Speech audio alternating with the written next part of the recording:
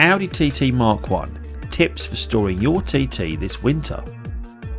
Hi all, Andy here and welcome back to the channel. It's October and I am going to be taking the Roadster off the road over the winter. So I figured I would share my tips and tricks for garaging and storing your Audi TT this winter. The reason I'm doing this is I also have the 3.2 and I thought MOT is due. There's also tax to consider. Not only that, but I could make a significant saving on my insurance by reducing it to just off the road cover. So let's look at what's involved. If you are going to sawn your vehicle over the winter, that means you cannot drive it on any public road.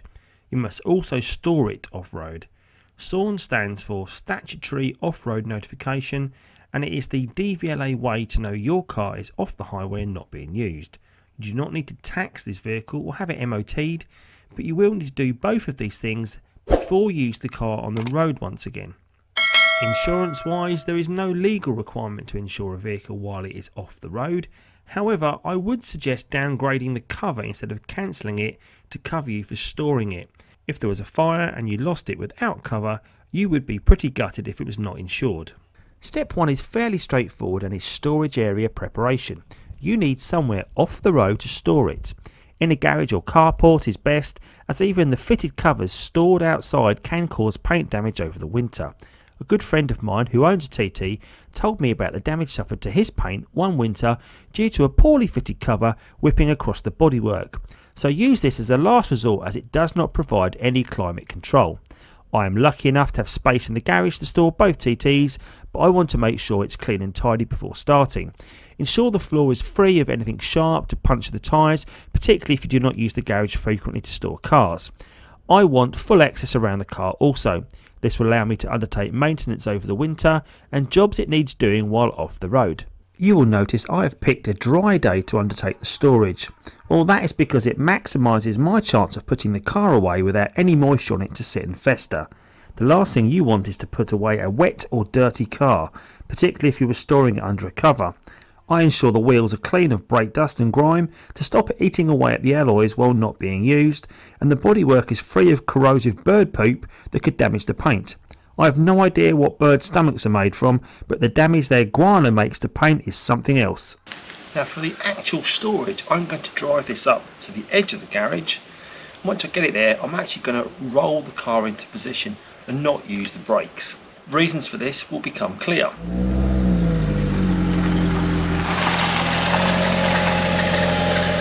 Get someone to help steer the car while you roll it in, or get them to help push. Don't struggle on your own like I did. The reason I am rolling it into position and not applying the brakes or the handbrake, well, I don't want to put the car to bed with the brakes engaged. Pads, discs and calipers have a habit of seizing when left on and stationary for a period of time, so I'm leaving them off. Instead, I'm going to secure the car in the garage with a set of wheel chocks. I feel this is the best way to prevent this while keeping the car from moving. I also go around all four wheels once I have the car where I want it, and I put a piece of tape on the sidewall marking where each tyre is in contact with the ground. Then I come into the garage once a week, remove the chocks and roll the car backwards or forwards so that the tyres have moved 90 degrees. This allows the car to not rest on the same point of the tyre all winter, putting it at risk of perishing. Another alternative to the wheel turning to save the perishing of your tyres is to put the car up on axle stands over winter and take the pressure off. Yes, it will save your tyres somewhat, but it will also prevent you from rolling the car out of the garage and firing it up once a month, which I intend to do and will be discussed shortly. The tyres should also have an additional 5 to 10 pounds of pressure pumped into them while stored to give them better protection against flat spots and perishing.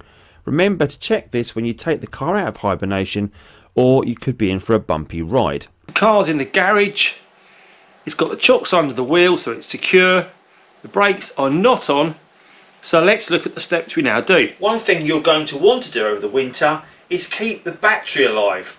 If you let the battery go completely flat and you leave it, then chances are it's going to be not so great in the future. So keeping the battery levels topped up to their maximum capacity is essential. Now there are a few battery charging products out there and they're normally referred to as smart chargers or trickle chargers.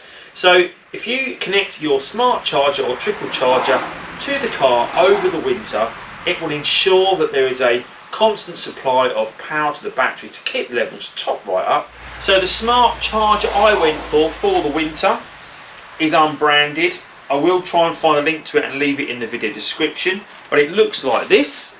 Now the good thing about smart chargers is they have several settings, and they can also repair your battery if they have gone completely flat. So this is quite a good one for its money.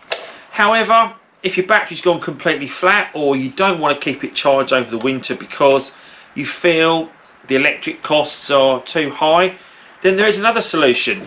Now this bit of kit has got me out of trouble many times over the year, and it's called a Topdon JumpSurge JS1200. I'll leave a link to this as well in my video description, and I would now class this as one of my top 5 tools for the Audi toolbox.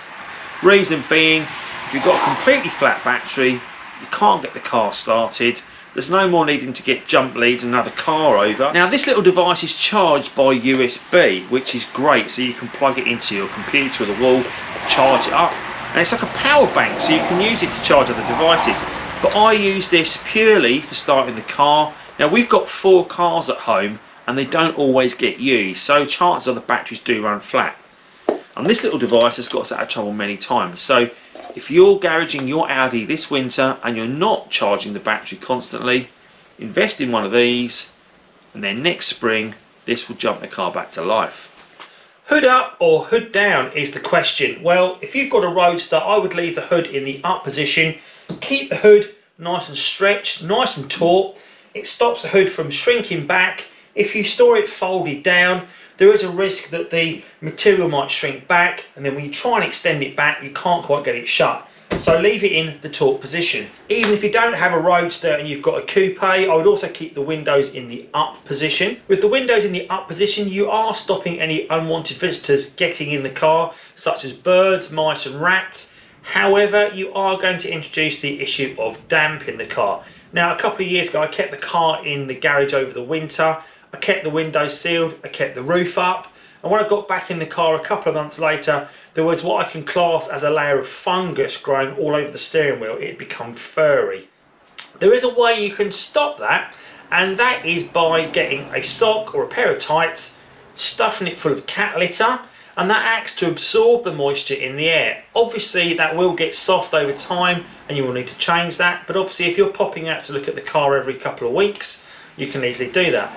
Alternative to that is you can buy a condensation trap from somewhere like B&Q, which you normally have in front of your windows in the house, or the small silica gel packets that come with electrical items. You can use those in the car as well. It helps take the moisture out of the environment and also keep the car free of fungus. I also class winter as the IMP time. In my world, IMP stands for Important Maintenance Period, or for those of you that love an upgrade, I would class it as the Important Modification Period. The car will be off the road for a while, so this is a great opportunity to undertake those jobs that need more time. Overhauling the suspension, stripping components that need rust protection, or major engine bay work might be worth undertaking, particularly if anything needs sending away. It saves the heartache of missing valuable time during next year's show season. Every 2 weeks, or monthly if you prefer, I recommend rolling the car out, firing it up and leaving it run until you get it up to temperature, a good 5 to 10 minutes. This will allow the various fluids to pump around and flow. Give it some revs to blow the exhaust through. Give the brakes a good pump to ensure they are working. Try and choose a sunny day so you do not undo your hard work of keeping it dry and free of grime. Then repeat the steps to store once more.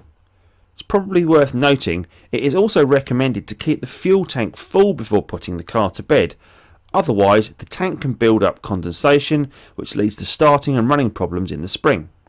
So during these monthly checks, what should you be looking out for on your Audi TT? As a minimum, I would be checking fluid levels, battery condition, light function, look for any obvious leaks or unusual noises, brake pedal feel, window operation, electric hood operation if you have one, and tyre and bodywork condition. So that's just a selection of my own personal tips and tricks for storing my car this winter, and I'm sure you probably have many of your own, and if you do, then please do share them in the comments so other viewers can benefit from your knowledge. If you found today's video useful, then please do give this video a thumbs up, and also think about subscribing to my channel for more Audi TT tips and maintenance.